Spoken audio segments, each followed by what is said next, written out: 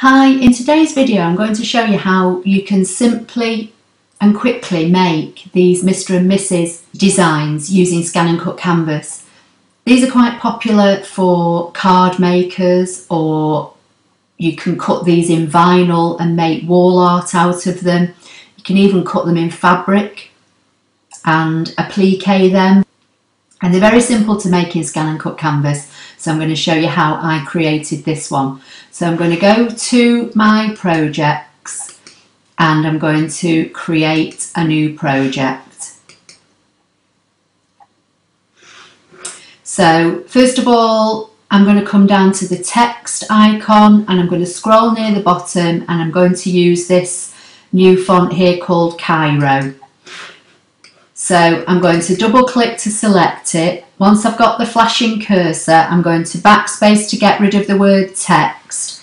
I'm going to hold my shift key down and I'm going to type the ampersand, which on my keyboard is over the number 7. Then I'm going to select it, hold the shift key down, and I'm going to drag it out to make it bigger. It doesn't really matter what size at this stage, because as you can see here, the bounding box that runs around this ampersand is the actual size that's showing here. This 12 inches high is not the size of this ampersand. So I'm just going to make it big enough to work with it at the moment. Then I'm going to come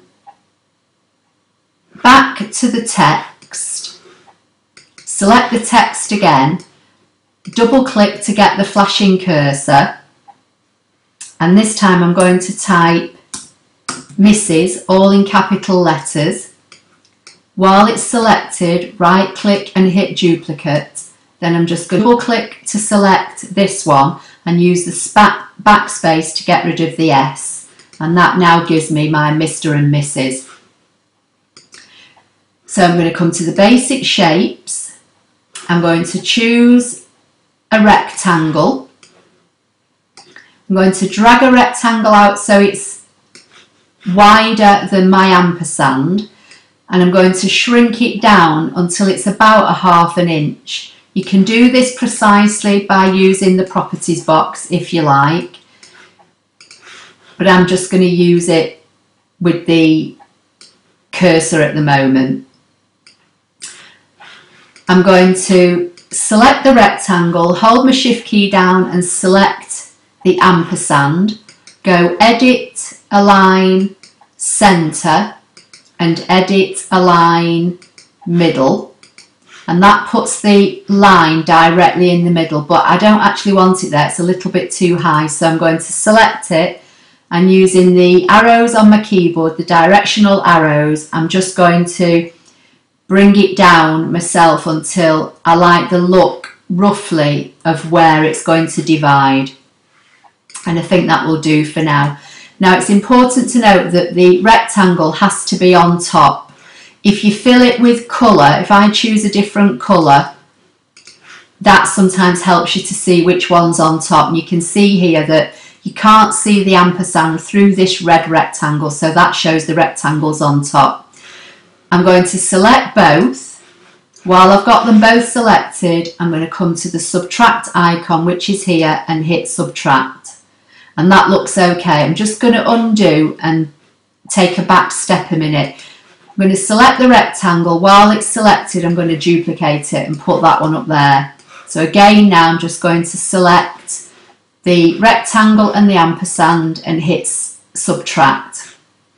Now, even though we've subtracted this, this is still a group, and we want to be able to move this section and this section up slightly so we can weld our bars onto the bottom.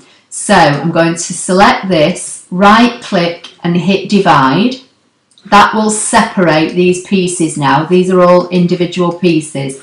So I'm going to left click on there, hold my shift key down and left click on there just to select those two.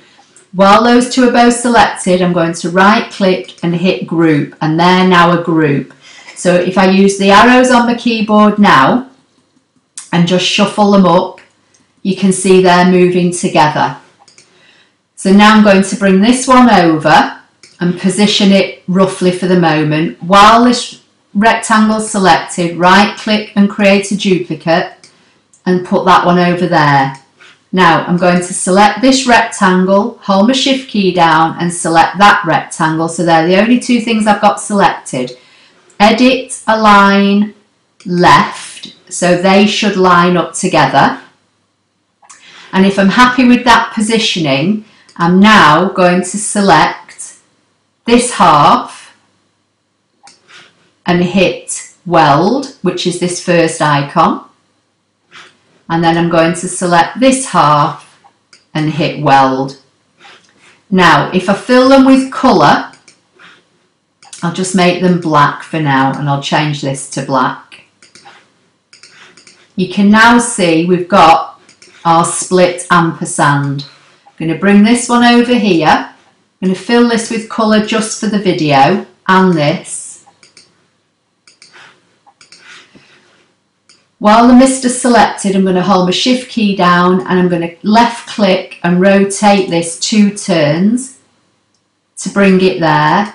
And then I'm going to position this one here. Now, you may want to make this, if you want this misses to fall in line with this, you may want to make this a bit smaller so you can drag it in.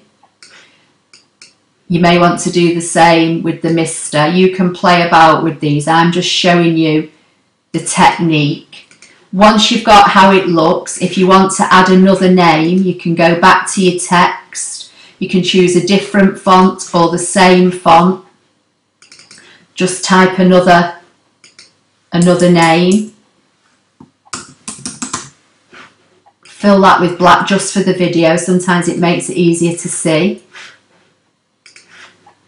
Then you can separate this down a bit and you can put your word in. Or you can leave it blank, you can do whatever you want to do with it. Once you're happy with how you've got your positioning, I would select everything, right click and group. So once you've got it as a group, you can hold your shift key down and drag it out, or you can make it smaller. Obviously, if you make it smaller, be mindful of what size text you're using for when you come to cut it. But usually these things are cut for wall plaques, but I have seen them on the front of cards and they do look nice. So you just need to give it a name now up here. Use this second icon here with the disc and the blue arrow and save it into your ScanNCut canvas, and then hit download, put it onto a memory stick, and you can then cut it however you like. I hope you found that helpful. Please don't forget to hit the like button. It does tell YouTube that you like my channel, and it helps YouTube to promote my channel so that more people can see the videos. Please share and subscribe, and I'll see you in the next video. Thank you.